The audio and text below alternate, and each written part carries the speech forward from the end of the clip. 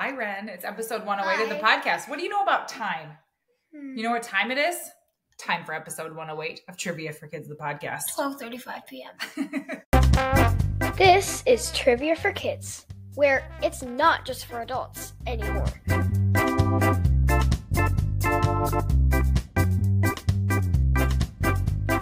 So, Ren, round one is colorful animals.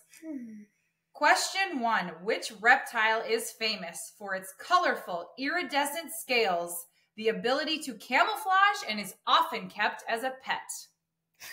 A chameleon? Chameleon is the answer. And chameleons' eyes can move independently of each other. Like how our eyes move, you know. They can if we're looking left, both eyes look left or right or whatever. But a chameleon, he can just wiggle those eyes all around. Is the secretary lady on the movie Sing, whose eye always pops out? Is Miss she Crowley? Miss Crowley? Is she a chameleon? Yeah. That's what it reminds me of when her eye just pops out and rolls. All right. Question two: which tropical bird species is known for its long, colorful, curved bill and is often associated with Fruit Loops and tropical climates? Toucan. A toucan is the.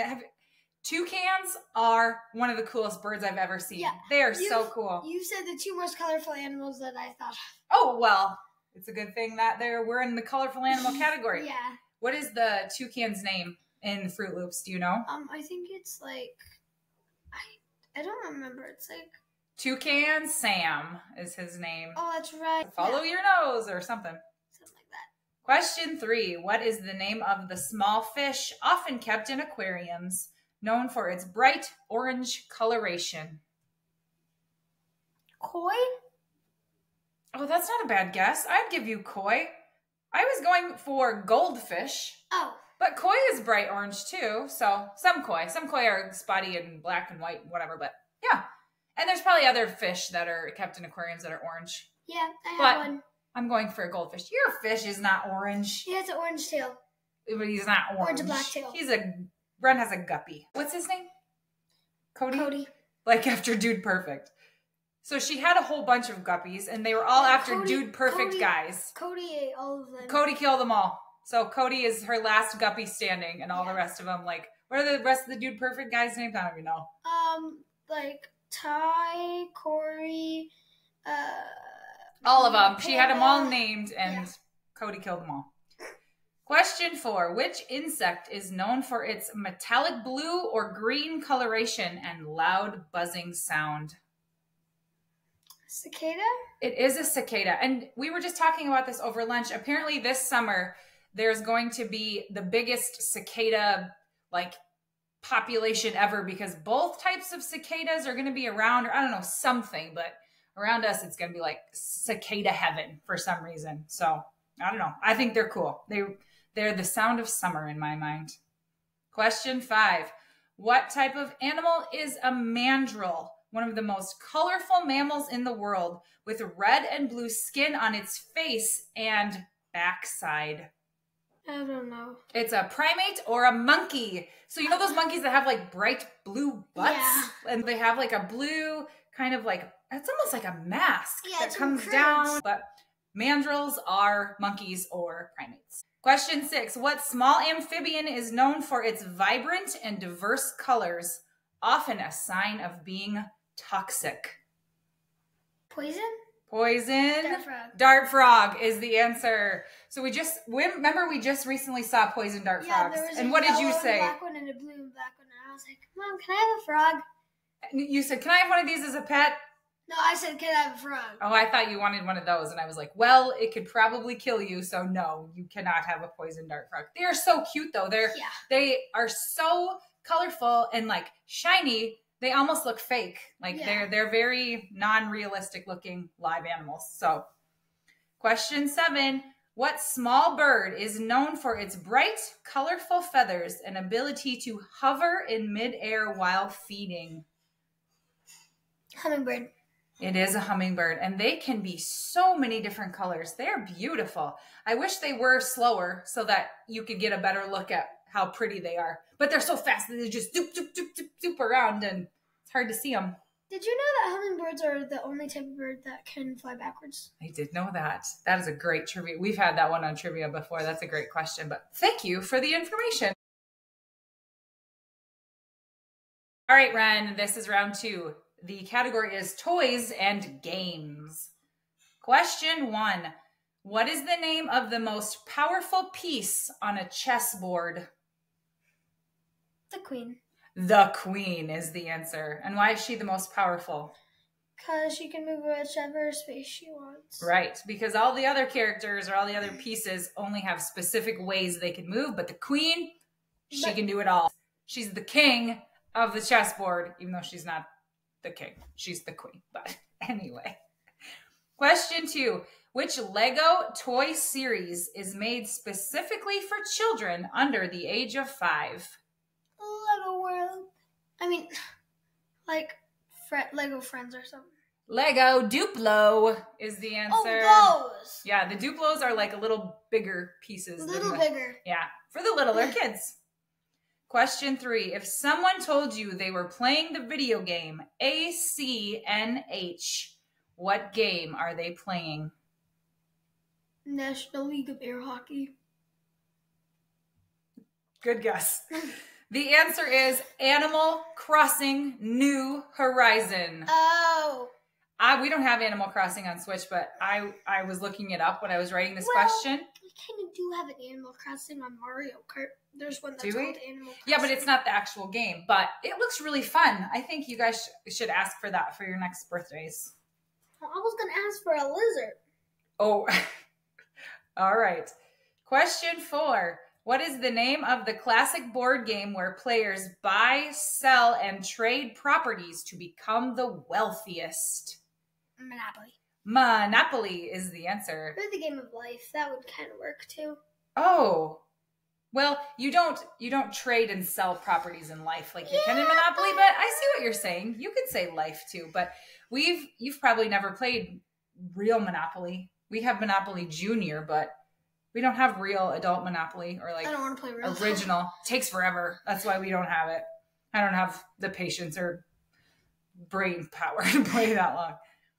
Question 5. What classic children's card game requires players to match cards based on their number or color? I was going to say go fish at first, and then you said color. Then it'd be Uno. Uno is the answer. And Ren loves to try to be the first one to say Uno before the Uno person. Yeah, like you're a very competitive Uno player. Mm-hmm. Yes. Question 6. What is the name of the classic toy consisting of a plastic disc that is thrown and caught, often in outdoor play? Frisbee. Frisbee is the answer. That is correct.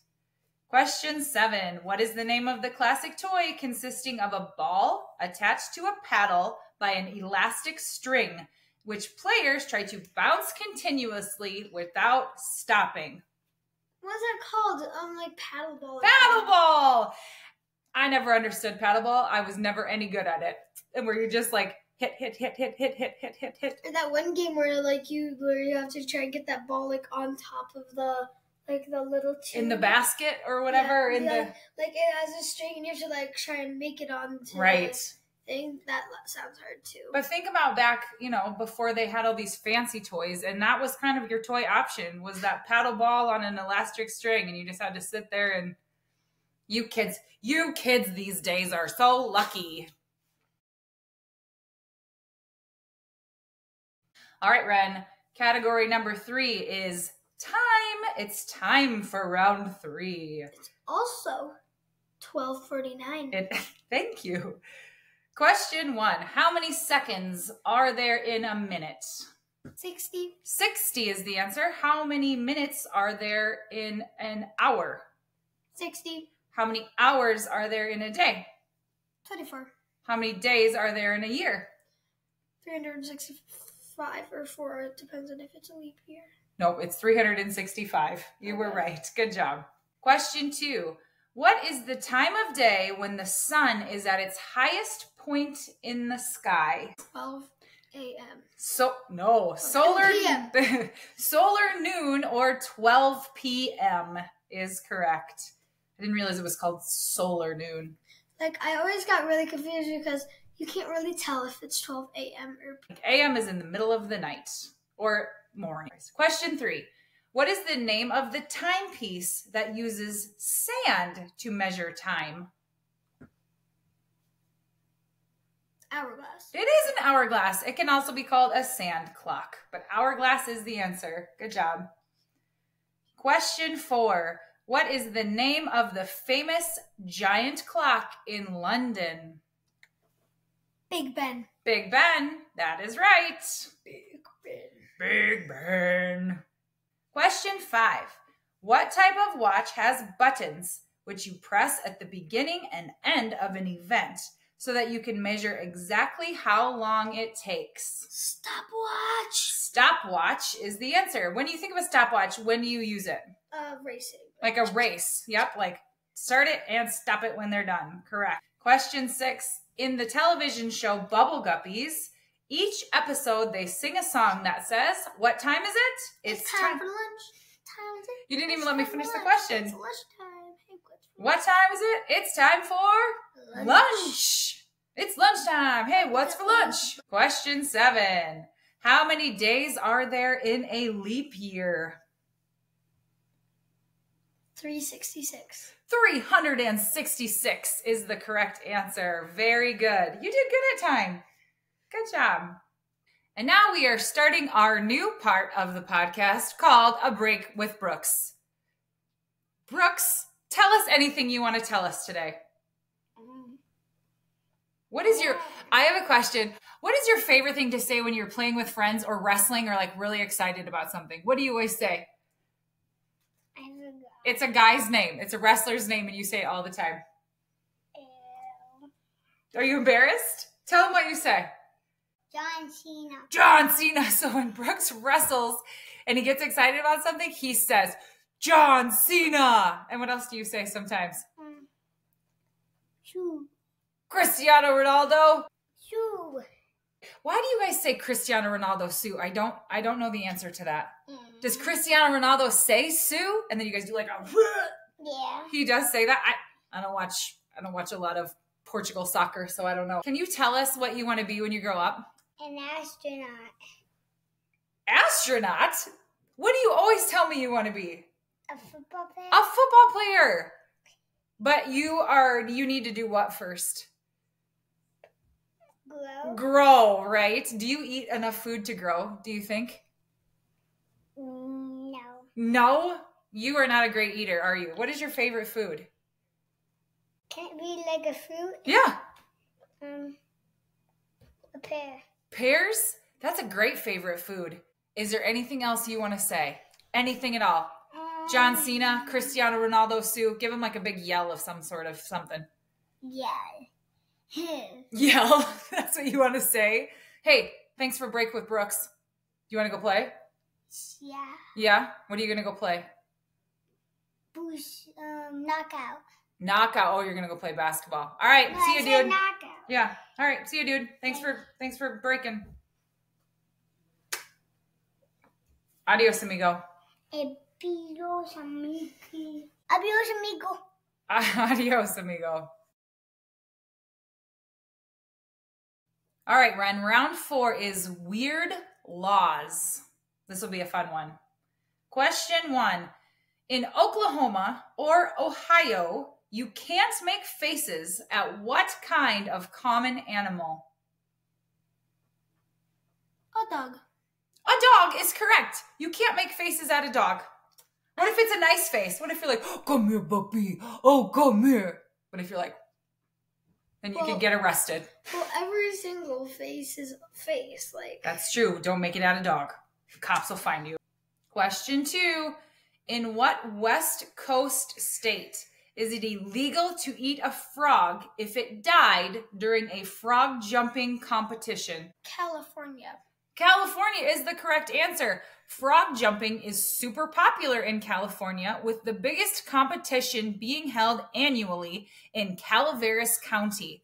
But if one of the frogs dies at any point in the competition, its body must be destroyed as soon as possible and may not be eaten or otherwise used for any purpose.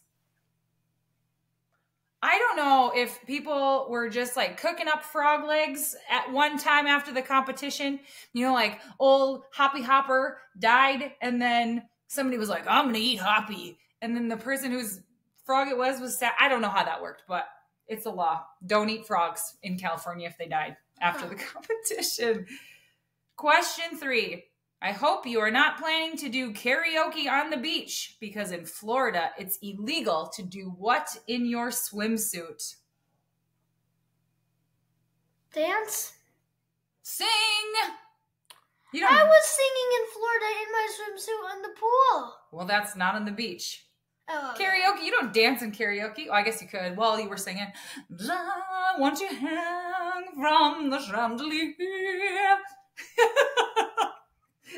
Did you catch Ren giving me a nudge to stop my coolness there? Question 4. In Kansas, it is illegal to serve ice cream on what flavor of pie? Pumpkin. The answer is cherry. I feel like cherry pie needs a little help. I'm not a big cherry pie fan, but whipped cream's fine. Just don't serve ice cream on it, apparently. Oh. A la mode is not allowed for cherry pie. Question 5. Thank goodness that in Alabama, it is illegal to do what if you are blindfolded? Kill someone. Whoa. The answer is drive a car. Yeah, well, that makes sense. It's kind of a no-brainer. I mean, you'd think that that would be a general law everywhere, but specifically in Alabama, don't drive a car with a blindfold on. In Iowa, it's fine. You just do it. Whatever. It's not illegal, apparently. No, that's a joke. I'm sure it is. Question 6. In Georgia, it's illegal to tie what type of animal to a telephone pole or street lamp? I remember hearing this about a different state. It's illegal for a giraffe, but I didn't. It is a giraffe. There are giraffes in Georgia? I don't know. Probably not. I mean, in zoos, I would assume. I don't know why this is one. Somebody had a giraffe, tied it to a telephone pole once, and the cops were like, we got to outlaw this. This is not great. That would be kind of cool, though, to see a giraffe tied to a telephone pole safely. And question 7. Sorry, White Castle. In Minnesota, it's illegal to eat what food on Sundays? White Castle? We don't have White Castles here, so this might challenge you a little bit. It's illegal to eat what food? Mm-hmm. Meat. The answer is hamburgers. Meat hamburgers. Well, there is meat. There is meat on a hamburger. And White Castles, we don't have one here, so that's a hard one, but they're famous for their hamburger sliders. Okay, round 5. What do you know about natural disasters? Question 1. What natural disaster is characterized by the shaking of the Earth's surface due to the movement of tectonic plates? Earthquake. Earthquake! I feel like there was an earthquake somewhere very recently. Earthquakes are dangerous, and I've never been in one, thankfully, but yikes, not good. We've been in a tornado, though. We have been in a tornado, that's true. Question 2. What is the name for a rotating column of air extending from a thunderstorm to the ground? Tornado is the answer. I'm going to tell a quick story because it's kind of a cool one. When I was in high school, my high school was built in 1912, so it was super old, and it was a 3-story old building. And what they had done is they had put like a new roof on top of our old roof. So instead of taking the old roof off, they just put a new one on top. There was one day where a tornado came through, and we were still in math class on the 3rd floor. We were still in class and it was super windy. And all of a sudden we heard this huge rumbling noise like a train coming through. And all of a sudden the windows in the room went black. And we were like, what just happened? We all ran to the window and the new roof had blown off the school and went and was covered the whole parking lot and all the cars and everything. The entire roof was in the parking lot. We couldn't see sky above us because the old roof was still there, but took out the whole thing. It's crazy. And then we all sprinted down to the library in the basement to be safe because yikes. Question 3. What type of natural disaster occurs when a large amount of water quickly fills normally dry land? Tsunami. It is not a tsunami. It is a flood. Oh. A flood. We had a flood last summer here. Not like a terrible flood, but we got 10 inches of rain real quick. And we had basements that flooded, and it was bad. So we've had them. Question 4. What is the name for a fast-moving flow of snow down a steep slope? Avalanche? Avalanche! Scary. So they have avalanche like control people in Colorado, like on ski slopes and stuff, that go and blow up dynamite and cause an avalanche so it doesn't happen while they're skiers or to try to keep people safe. So they blow up parts of the mountain to make the avalanche come so that it's done before it can harm people. Isn't that interesting? Yeah. Question 5. What natural disaster is caused by the sudden shifting of a large volume of water in an ocean or other large body of water? Tsunami. Tsunami. It is a tsunami. That starts with a T. What? That's weird. The word tsunami makes an S sound. It looks like it's tsunami. Tsunami. Like you sneeze. Tsunami. Oh. Question 6. What is the term for the sudden collapse of the Earth's surface into a pit? Caving in. This is called a sinkhole. Yeah, I don't know how a sinkhole works, if like part of the Earth's surface just shifts and then makes a hole, but yikes. Question 7. What is the term for a prolonged period of abnormally low rainfall leading to a shortage of water? A drought. A drought. Yeah, that's correct. What time in history was a very severe drought? Do you remember? Like 1973 or something. I was going for the dirty 30s. Like the 1930s during the Dust Bowl when there was no rain. Oh, yeah. Yeah, that was not good. And now it's time for the final exam. Now remember, you've heard these answers in the previous rounds, but these are the hardest ones we had, so use your memory and try to think back to what the answers are. Question 1. What type of animal is a mandrill? One of the most colorful mammals in the world, with red and blue skin on its face and backside. Monkey or primate? Question 2. How many days are there in a leap year? 366. Question 3. What natural disaster is caused by the sudden shifting of a large volume of water in an ocean or other large body of water? Tsunami. Question 4. In Kansas, it's illegal to serve ice cream on what flavor of pie? Cherry. Question 5. What small amphibian is known for its vibrant and diverse colors, often a sign of being toxic? Poison dart frog. Question 6. What is the time of day when the sun is at the highest point in the sky? Noon. Question 7. What is the term for a prolonged period of abnormally low rainfall leading to a shortage of water? A drought. So in that final, they had the words toxic and the answer cherry pie, and I didn't sing about them. That is so hard for me. Those songs are like, when I said toxic, I wanted to say, you're toxic, I'm slipping under. And cherry pie, I wanted to say, she's my cherry pie. Okay, I got them out of my system.